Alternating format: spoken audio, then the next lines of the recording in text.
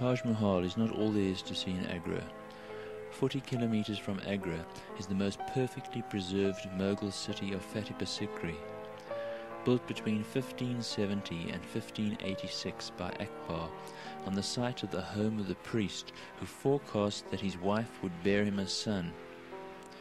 The city was abandoned after a few years because of problems with the water supply.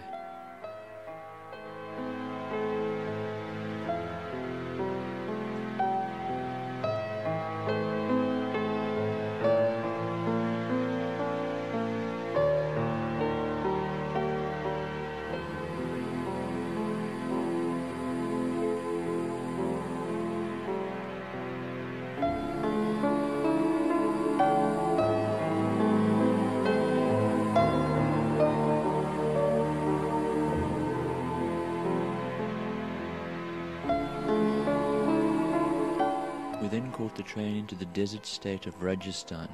Our first stop was Jaipur, the Pink City. The town is in a desert-like landscape, surrounded by barren hills.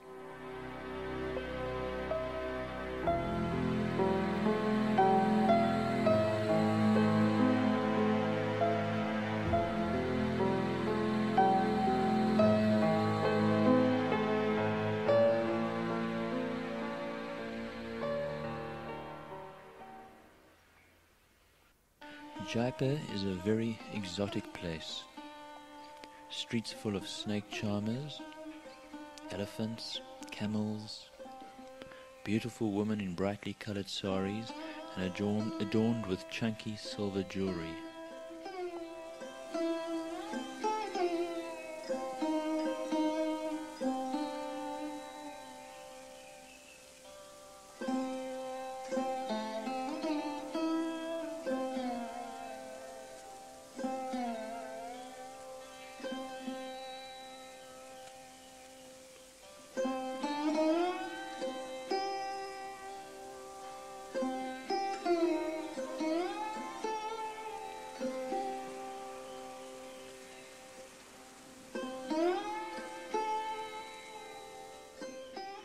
The Palace of the Winds, built in 1799, is actually little more than a facade. The 5-story building looks out over the main street of the old city. Its pink sandstone windows are semi-octagonal in shape and delicately honeycombed. It was originally built to enable ladies of the royal household to watch the everyday life and processions of the city. The city palace is a blend of Rajasthani and Mughal architecture. The former Maharaja still lives in part of the palace. The ground and first floor house a museum which has an extensive collection of art, carpets, enamelware, and old weapons dating back to the 15th century.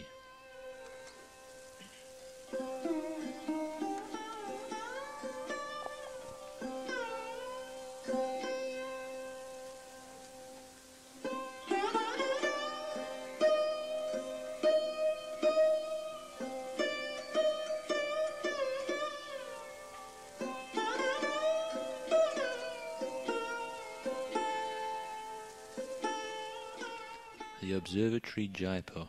This was the brainchild of Jai Singh II and was built 1728 to 34. The size of the large sundial made readings accurate down to 3 seconds. The large circles are for reading altitude and azimuths. A dozen structures are for calculating celestial latitudes and longitudes. He also built observatories in Delhi and Varanasi. Amber Fort, 11 kilometers out of Jaipur, was the ancient capital of Jaipur state. The fortress palace was constructed from 1592 by Raja Man Singh. The fort is a superb example of Rajput architecture, stunningly situated on a hillside overlooking a lake which reflects its terraces and ramparts.